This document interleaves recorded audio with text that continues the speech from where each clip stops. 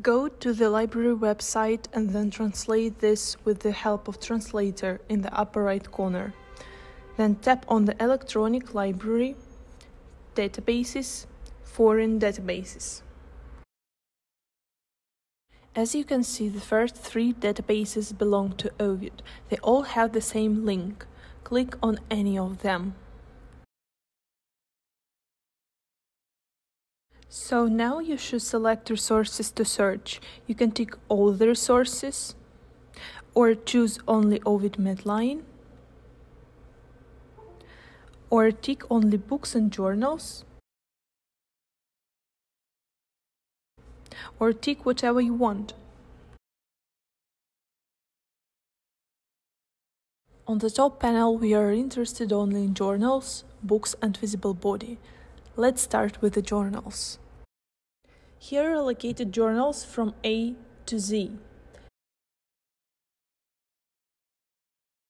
And for example, we need to find a definite journal. Let it be back letter.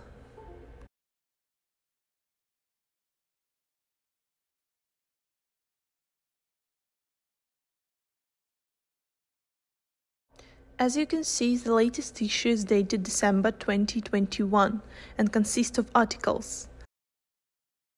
On the left panel, you can select any year and month of publication. Let it be 2015, volume 30.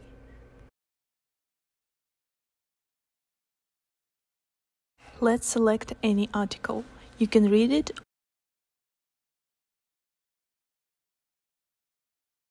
or download it.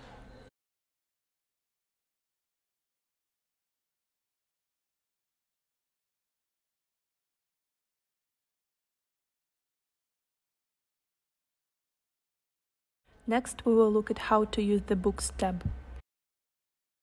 Click on Books.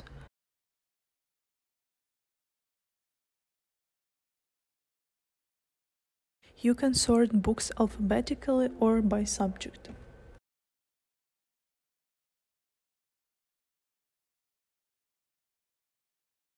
It's very convenient to sort books by subject. Let's find a book on ophthalmology.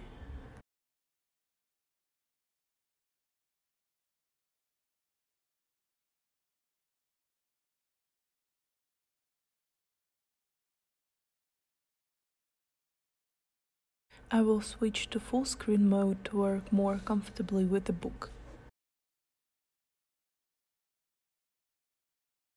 Table of contents and resources is at the top left, and at the top in the middle you can move to another chapter.